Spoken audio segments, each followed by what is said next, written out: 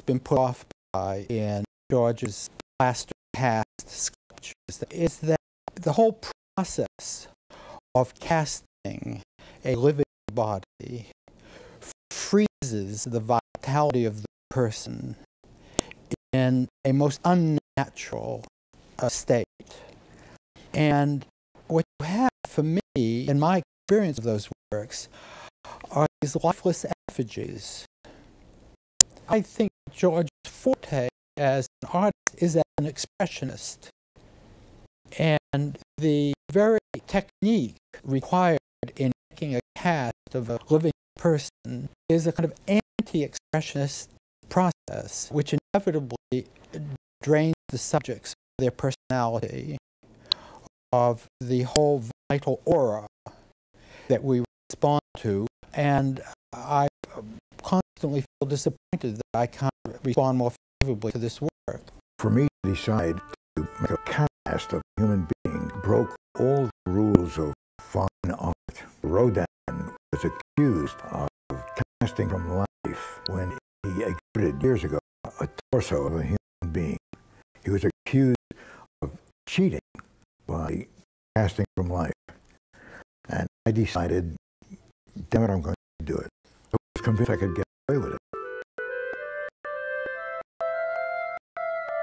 I consider Segal as maybe one of the best sculptors of the second half of the century because, first of all, his processes of direct casting give you the perfect direct image of somebody who is just like us, like you and me, you see. And for European people, it gives a very precise and concrete approach of the American everyday behavior. When you see a Segal piece, you say, well, that's the way American behaves in their own cities, you see. You feel that, you know. That's very part of the American conception of democracy, too. Because if you deal with the great number of the people, if you deal with the mass, you have to be able to express things in a simple way. That doesn't mean that he has no culture.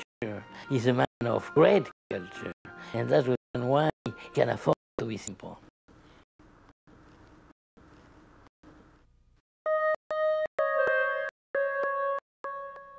Even though museums guarding their precious property fenced everything off, in my own studio, I made them so that you and I could walk in, around, and among the figures. I built buildings myself to house 5,000 chickens and switched to use these studios for sculpture. I clustered a few figures. I've opened up space between other figures, and I've carefully composed the empty space between objects. It's literal cubism for me.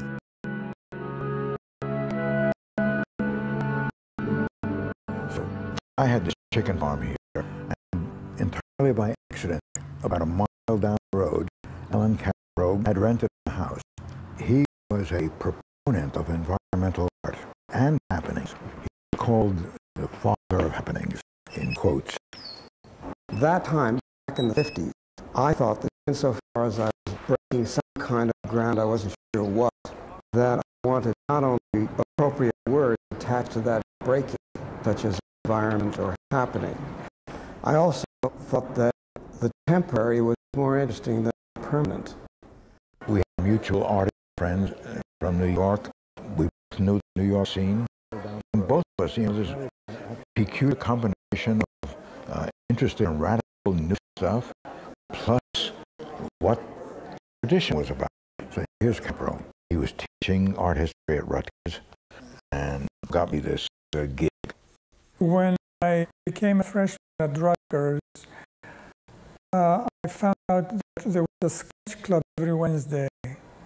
So I went, and there was George who was teaching. And George would direct our little sketch club sessions, which basically consists, I guess, of what I would think of as art school exercises a model in a leotard, generally speaking. So we would go sketch and he would make some comments and so on. So then we would go to this house. Bob Whitman was another student, and Alan Capper was a teacher. So the four of us used to end up sort of having conversations late into the night. I think for me, he looked dangerous, sort of mentally dangerous, because he hated the chickens, and he also had to teach public school some kind of teaching. He really detested that stuff. And Helen was, I guess she had a hard time as he did, so it was kind of sort of edgy being with them. I can remember seeing his exhibitions of his ritual chicken paintings, and I remember once walking into the gallery, because I was in there every day, and there was an exhibition up of these expressionist paintings of men with kind of dead chickens around their necks. And when I saw those chickens, I just thought, well, and I asked Bellamy, who was just dear, I asked Dick, I said, you know, what's this with the chickens? And he said, well, the artist is a chicken farmer, and he really, you know, he'd rather be a full-time artist. I was a member of an artist co-op gallery, the Hansa Gallery. The artists showed there were people like Morris, Alan Caprow, Robert Whitman, artists who were very experimental, and they were about feeling and passion and emotion, and to some extent, I would say, figurative expression of abstract expressionism. Every young artist is an outsider. In conversation with Caprow, we discovered that if we became ourselves abstract expressionists, if you dutifully follow what has just preceded you, if you imitate your admired predecessors, you're doomed to be judged as second-rate derivative. Therefore, you damn well better become yourself. Then scratch your head. How do I see the world? What do I understand? What do I know for myself about what I see? Which is what everybody's problem is. Caprow and I used to stay up until 2 o'clock in the morning arguing aesthetics. He wanted his work to be ephemeral, momentary, and I questioned that. George's aesthetic is quite different from Alan's. George is full of emotion, full of sweat, full of tears and sorrow and all that. Alan was full of wit and irony and coldness, you know. He almost like removed emotions from whatever he was doing, whereas George would sort of try to pile more on, you know. So I really like the idea of them as contrasting elements. We had a day of happenings here. There were different people doing their own thing.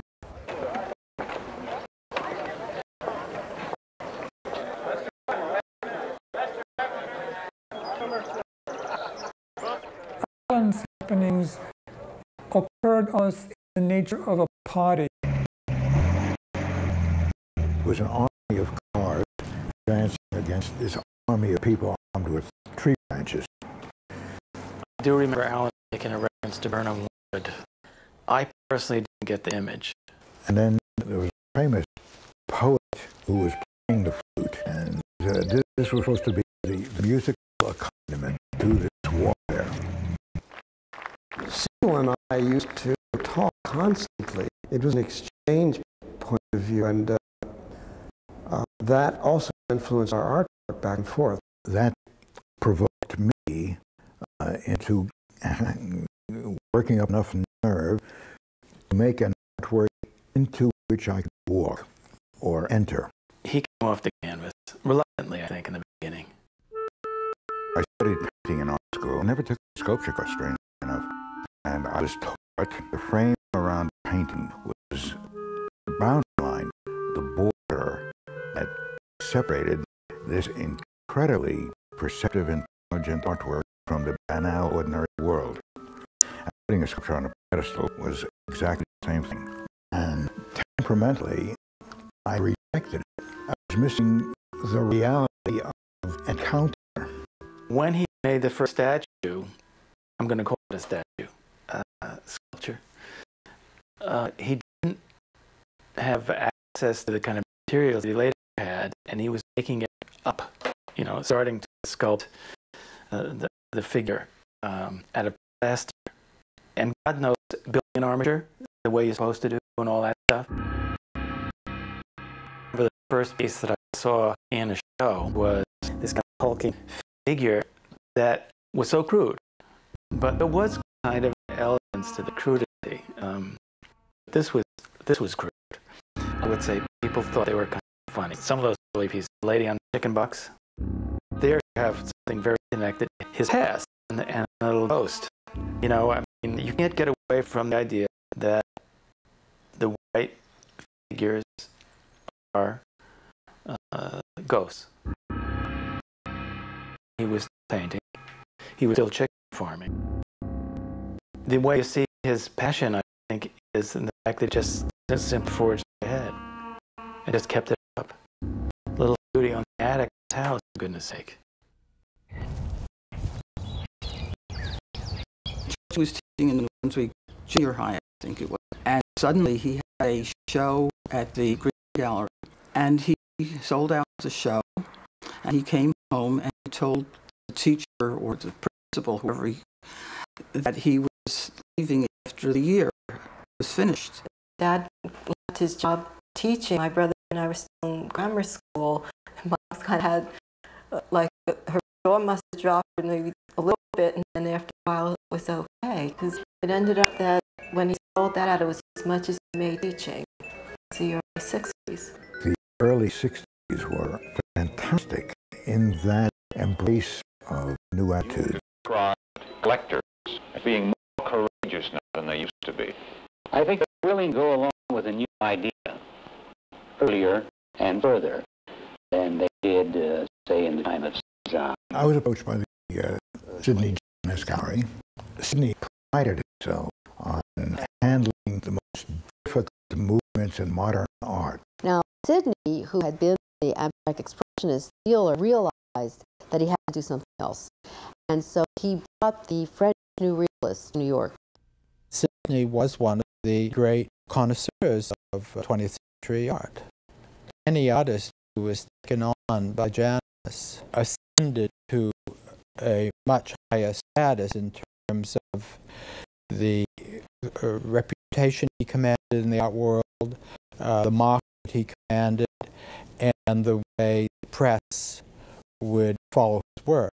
When the new generation came along in the 60s, and that was our first showing George's work, my dad said there was a lot of resistance to it, and several of the abstract expressionists who were with the gallery left the gallery over that show, really. The New Realist show was, of course, an enormous event in New York art life, because that came at the climactic moment of the emergence of pop art in New York.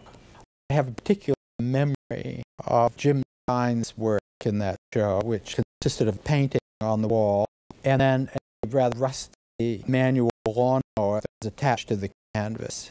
And one of the members of the gallery staff was explaining to this woman who looked like a dowager out of a Helen Hokinson cartoon in the Old New Yorker, rather painstakingly explaining to this woman that the lawnmower was just like the apple in a Cezanne still life.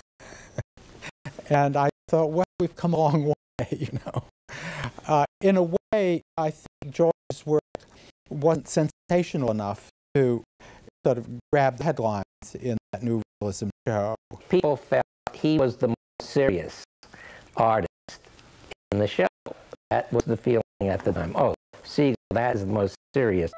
No artist had ever done life-size sculpture with common objects from the everyday world as part of the sculpture.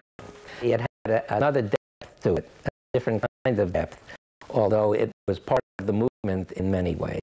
In New York City on 53rd Street, just west of Fifth Avenue, stands the Museum of Modern Art. museum is really a showcase of the point of view. This one displays the foremost collection of modern art in the world.